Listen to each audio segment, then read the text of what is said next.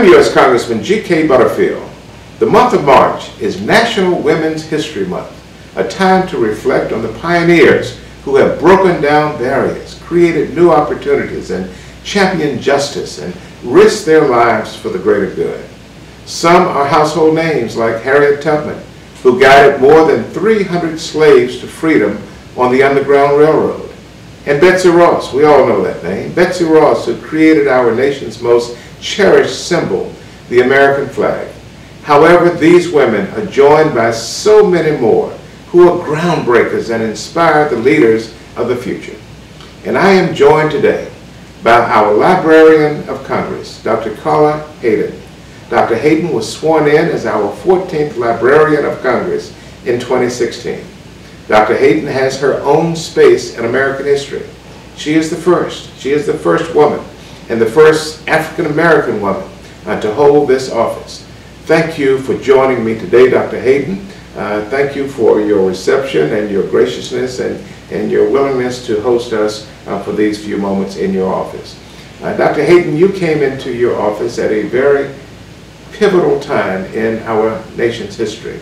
Tell me a little bit about that. I know you're the first African-American to hold this position and the first woman to hold this position, but tell us about the very moment that you came into this office and the challenges that we were facing as a country. It's significant that I'm the first African-American because I am descended from a people who were denied the right to read. And so that was something that I talked about at my swearing in, how significant that was. Also to be the first woman. Since 1802, there have been 14 librarians of Congress and only one woman. And librarianship is one of 4 feminized professions where 85% of the workforce is female. However, the top management or the people in charge are often male. The aspect that also is significant is that libraries are seen as the bastion of accurate information, keepers of history. And at this time in our nation's history, when people are looking backward to look forward, being in a library, and a library that's the world's largest, is something that I think has even more significance. You know, I often tell the story in some of my speeches as I give them throughout the country. In 1831, in my state of North Carolina, and I'm sure it was true in other states, state legislatures made it a crime to teach slaves to read and write. Yes. And the punishment for offending that particular law was 39 lashes on your back.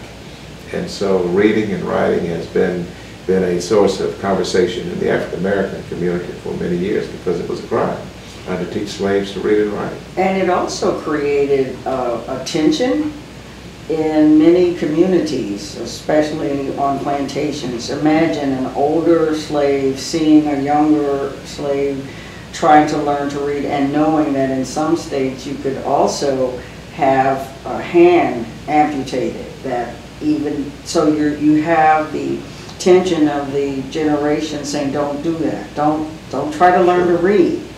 And that legacy of having a conflicted relationship with literacy has been looked at as something that has affected the African-American efforts with education and this push and pull, really. Well, notwithstanding the law, there was still a great movement in the South to teach the slaves to read and write, but it was an underground movement.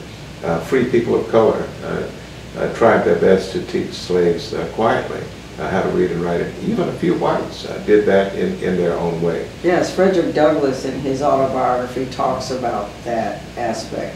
And he said that he knew that reading was important if his slave master didn't want him to do it. Absolutely. And the slave master's wife, serendipitously tried to teach him. And he said, once you learn to read, you'll be forever free. That's right. And it's so ironic that 70 years later, the same state legislatures that made it a crime to teach slaves to read and write now made reading and writing a prerequisite to voting. Yes. And that gets into the Yes, push and pull, and yes. that's why history is so important, that we look to the past to see what we can do in the present and plan for the future.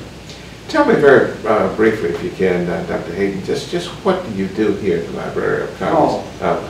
How massive is your workforce here, and just what do you and your staff do every day? And I have to, I smile because I must tell you, it's a wonderful, wonderful adventure, especially for someone who's a career librarian. We get to look at and try to interpret and bring to the public over 162 million items that range from comic books to manuscripts of famous people to recordings and films. And as Librarian of Congress, I get to work with very knowledgeable people who are interpreting the material and saying, here's how we can bring it to everyone.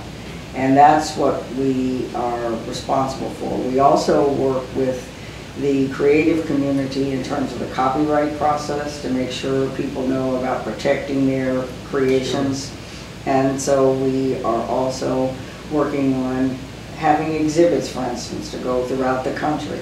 And even an 18-wheeler that we're going to pull up into communities and bring library on the move. Are any of these manuscripts digitized so the public can see quite them a online? few. Yes. For instance, the Rosa Parks papers were just digitized, and that's a wonderful collection that people can see just at their fingertips. And are you open on weekends for We're public open on tours? Saturdays, Yes. and we are also open for young people. We have a Young Reader Center, starting from 0 all the way to 16, and we have programming, and we are really excited about that. And for someone from North Carolina, if they came up for a tour on a Saturday Oh, morning, they would have where a would good time. where would they start? Oh, they would start right at the Jefferson Building, and they could see one of the most beautiful buildings in Washington, D.C.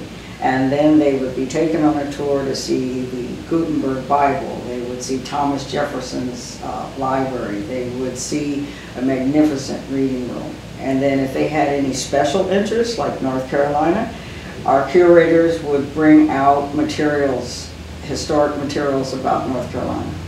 You know, I was a judge in my former life, and people ask me all the time, what one case do I remember the most and recognize as the most valuable in my work? And I'm going to turn that around in your work. What exhibit and what collection here in the library, if you can identify one, that resonates the most with you? I mentioned the Rosa Parks collection because I get a chance, and now everyone gets a chance to see in her own handwriting what she felt about being arrested. And she said, I just couldn't take it anymore. And I felt like a nobody.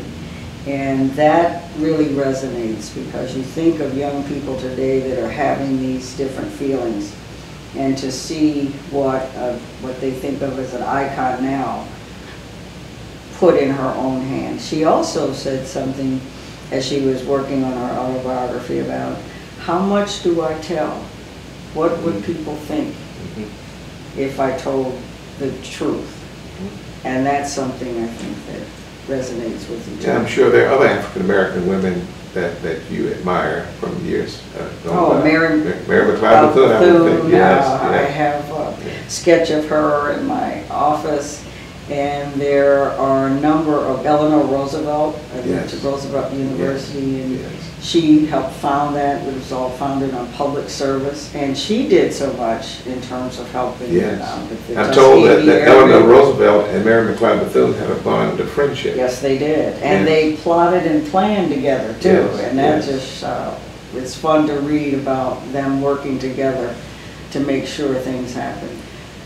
Eleanor Roosevelt made sure that she flew with one of the Tuskegee Airmen to show her confidence in their abilities.